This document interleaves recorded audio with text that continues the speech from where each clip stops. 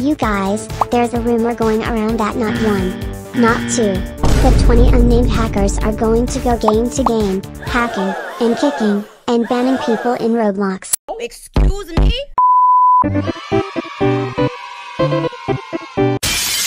November 9th is supposed to be a regular day, but Lily.Roblox here brought some heartbreaking news to my attention. Let's talk about November 9th. So basically, in November 9th, you shouldn't play Roblox, and here's why. BC, there's going to be 20 hackers, and they are going to join game to game. If they are in your game, they are going to ban or hack you.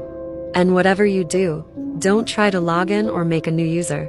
BC, how much you try, it's not going to work. Even though you delete Roblox, no matter what you do, it will not work. And they will delete your items on Roblox and your pets and Adopt Me, etc. This is the information I got today. Stay safe, y'all. Bye. You guys, this is serious. This is not a drill. It was all fun and games until she said they can take my Adopt Me pets. But in all seriousness, I don't know if we can trust her. Her only sources are no one. But after she made that video, about 50 million other people decided to make the same exact video.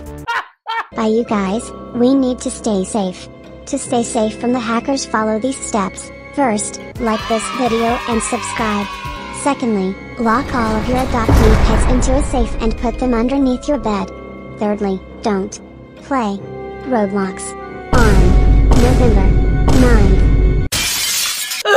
JK, I don't care, do what you want.